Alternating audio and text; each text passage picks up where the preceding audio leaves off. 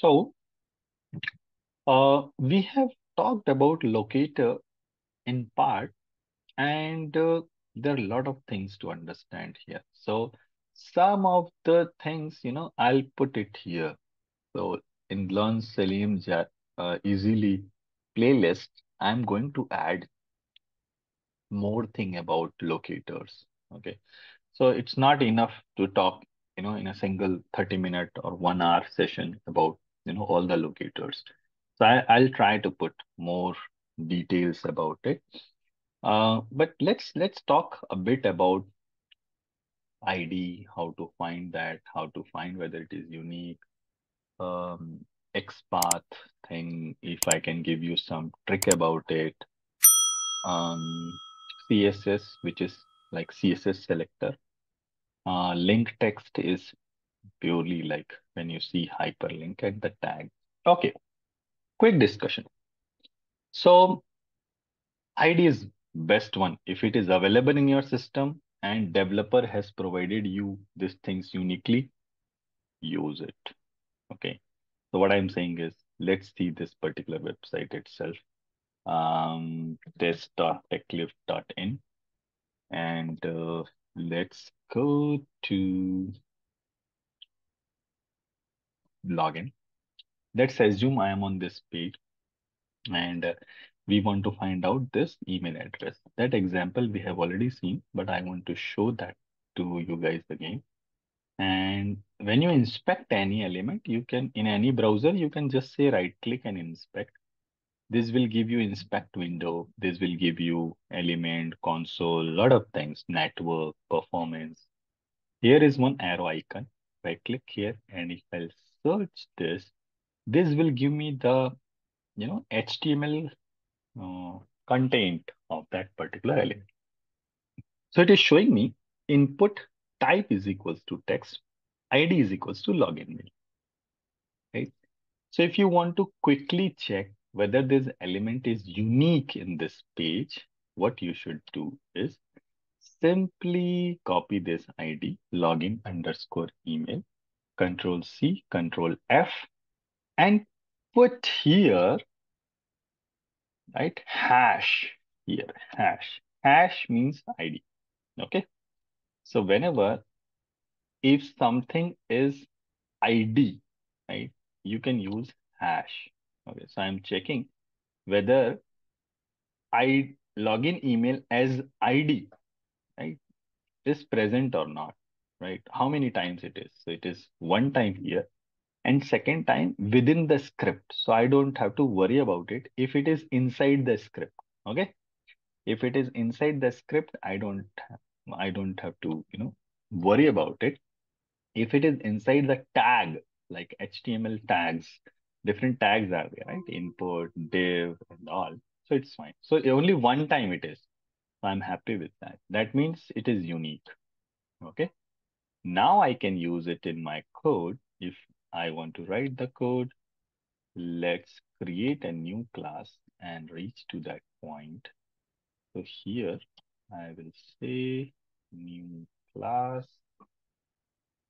and again locators demo. That again I want to make, and let's quickly copy 2 lines of code to open the website and reach to that particular.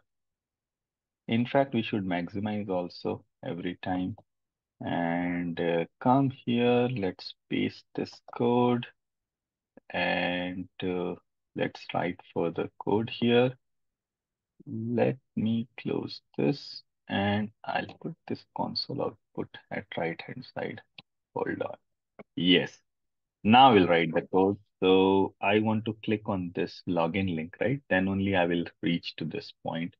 So that was very simple. Again, inspect this. Inspect this. This is a link text because I'm able to see there is an anchor link. Anchor element is there. Anchor tag is there. And login is the text of it. So I can simply say driver dot find element by dot link text, and that text is login. Sorry, that text is this. login in double quote and say dot click.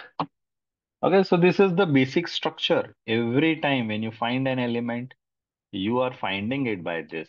Your driver instance dot find element bracket, then capital B small y by dot, then your technique, locator technique, how you want to find your element. I want to find element by link text. What is that text? Is login. So generally it will come in double quote.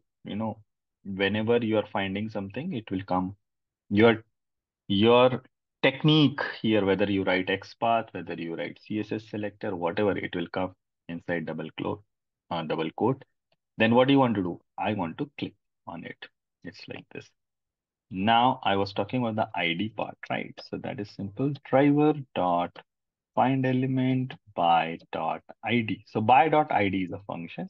There you have to provide the ID. So going back here, basically I'm talking about this particular email address part. So as we discussed, this login underscore email is unique things. I'm going back and I'll put it here.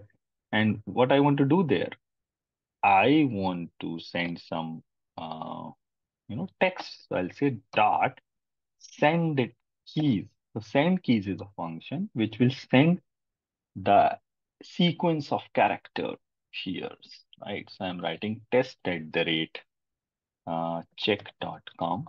Okay. And every sentence, in Java, it's Java, right? You have to end it, your statement or the instruction with semicolon. Then, um, so this is ID. Very simple one, right? So whenever you can find the ID. Now let's talk about the next thing is XPath. Okay, same example. So let's find out this password. So there are different ways to find the same element. So here also login underscore password is there and it may be unique. But I want to create XPath for this. It's very much possible that you can create XPath for this. Just right click just to make you guys understand how to create XPath for any element. Copy the outer HTML and let's go back. We are talking about the XPath. XPath. So this is the element. So I'll make it very clear. So it's like this. Now I want to create XPath. So XPath means it will start from the double slash, the tag name. Then you will put the combination of attributes if you want. So I will say, hey, find an input tag where attribute type has a value and the value is password. Fine. In fact, you can combine other things also. So here after this, you can say and one more thing that it has ID also. So at the rate ID is equals to login password, but keep in mind you have to put it in single quote. That's it. And you can also put again and. So see, if you think that, okay, I want to use this attribute also to find my element uniquely, you can put it. And placeholder is password. Okay. Yes. So this can be your XPath, right? I'll copy this and I will check whether it is good or not to use. So what you can do, you can come here in the HTML, this element locator and here control F and put your strategy here. So my strategy XPath is this. I'll hit enter. Oh, it's saying no, it's not good. So what is the problem?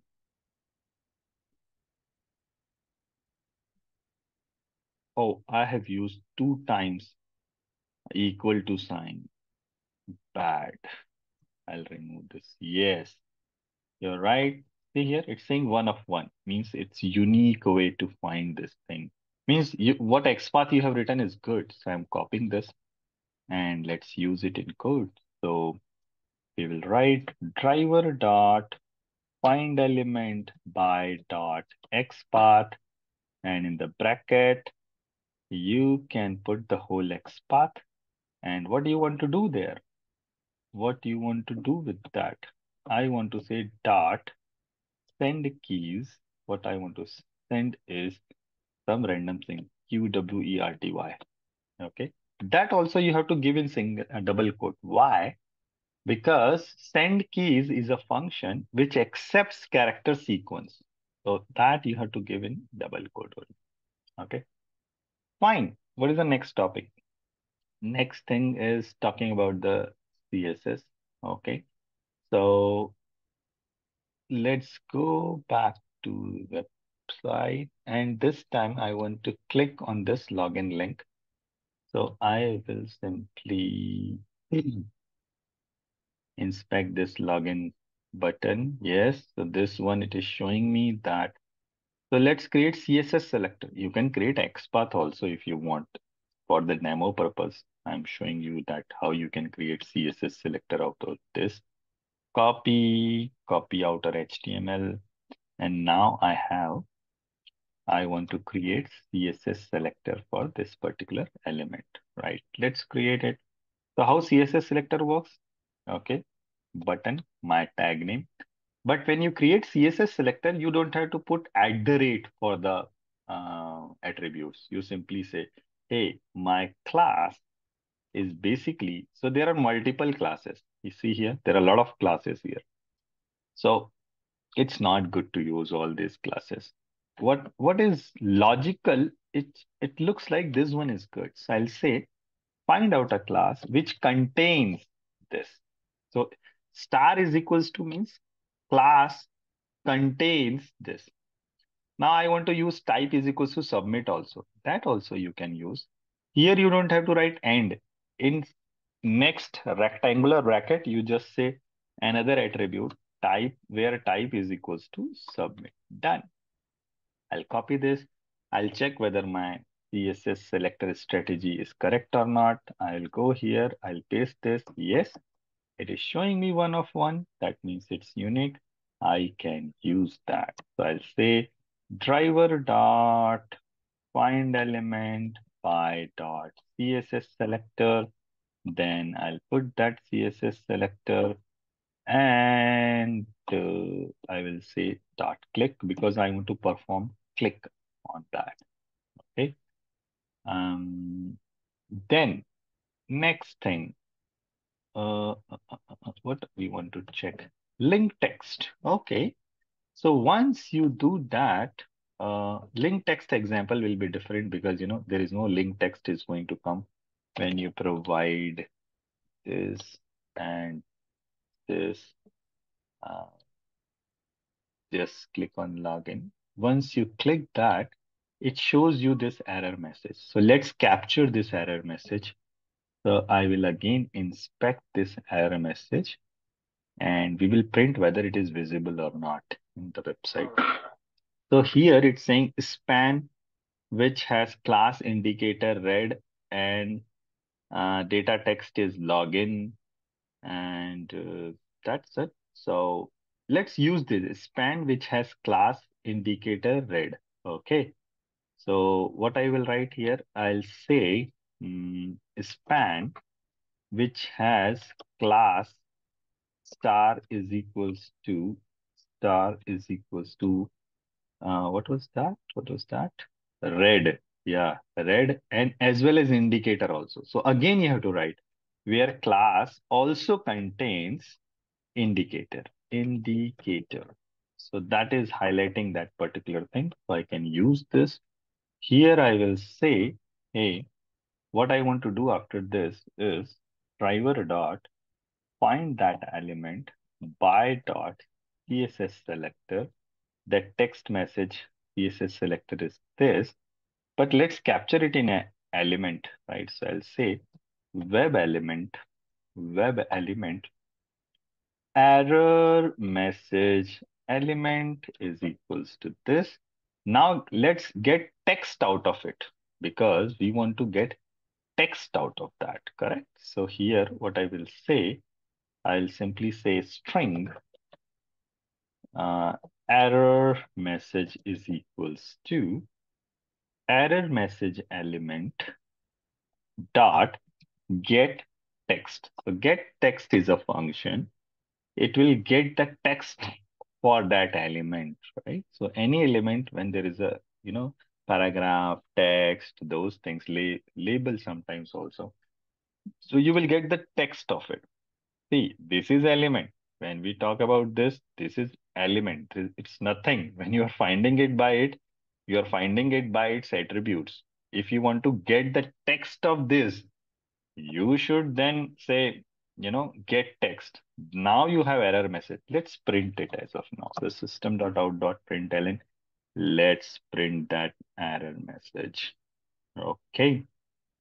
I'm putting 4-second break after every step so that things will be visible to you. Otherwise, it will be very fast. That's why only I am putting it like that.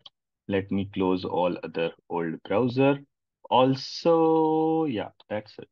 Let's run this code.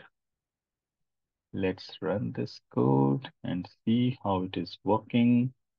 And then basically we should get that error message. Okay. Hmm. Let's see, somebody's saying I have made some mistake for the code. I don't think so. Okay, this is in double quote. My bad. Let's stop this execution. You can anytime terminate your execution by clicking this terminate icon. Great. Basically, I should say error message is equals to plus error message. Okay, this one. Fine. Let's run this again.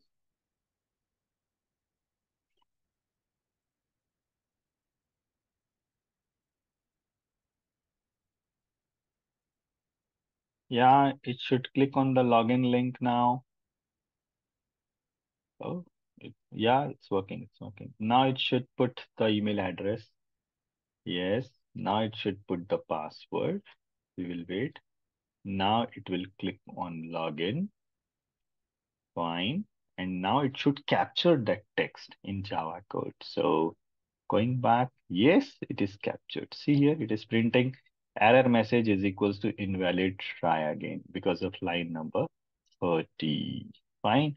Now we can do validation, same as you do in manual testing. So that will be our next step, which we will do.